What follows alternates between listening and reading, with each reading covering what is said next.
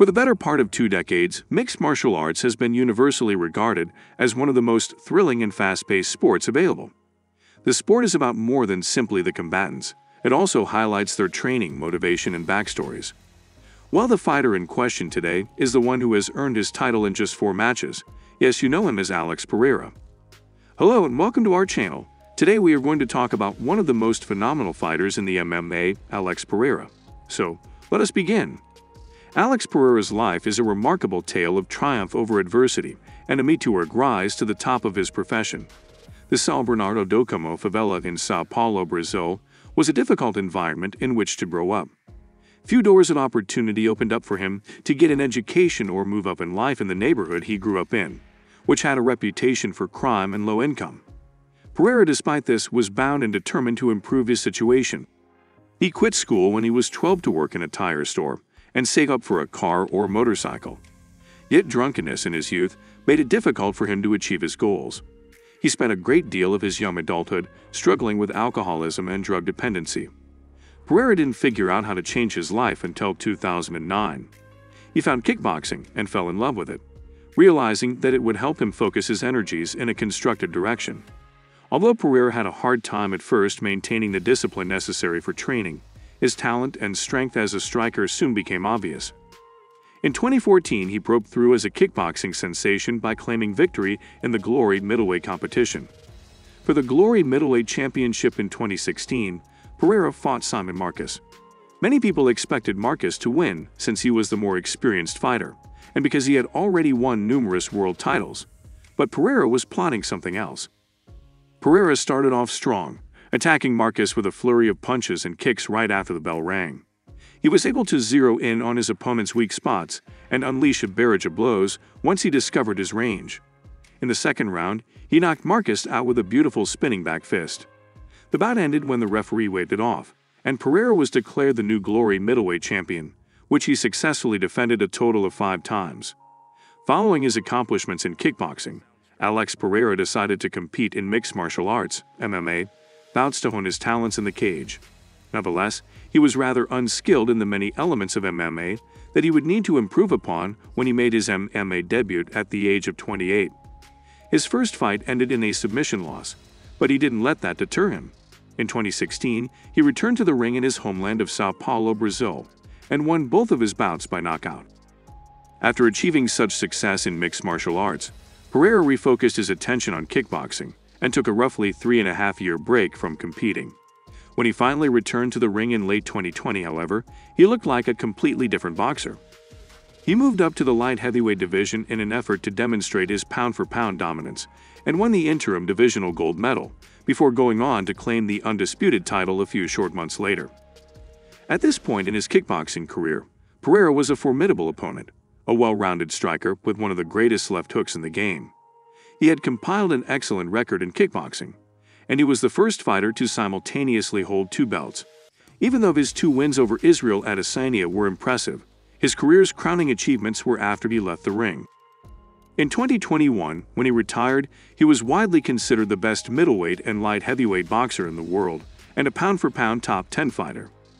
His plans for the future of combat sports included more than just kickboxing, though. Like his great opponent Israel Adesanya, Pereira had been picking up mixed martial arts fights here and there during his tenure in the ring to gain the experience he would need to fill out his game.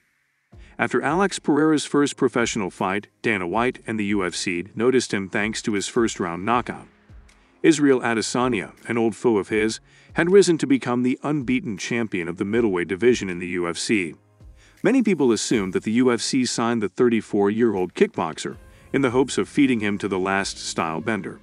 Still, Pereira showed a lot of promise in the UFC in his first 2 fights. He aimed to improve his whole skill set so that he could counter the numerous challenges posed by elite middleweight competitors. The UFC took a chance on Pereira by giving him a top 5 middleweight fighter after he knocked out Andreas Michailidis with a flying knee in the second round of his debut and put in 3 strong rounds against Bruno Silva in his follow-up performance. Unfortunately for Dana White, time was not on her side. He had to move quickly if he wanted to rebook the UFC bout between Alex Pereira and Israel Adesanya. This is why Strickland was selected as Pereira's 3rd UFC opponent, who is a huge step up in competition. Nonetheless, this was a contest with the potential to shed light on many mysteries surrounding Pereira's fighting technique. A turning point in Alex Pereira's UFC career was when he defeated Strickland, as the fight established Pereira as an obvious striking superiority over the great majority of middleweights.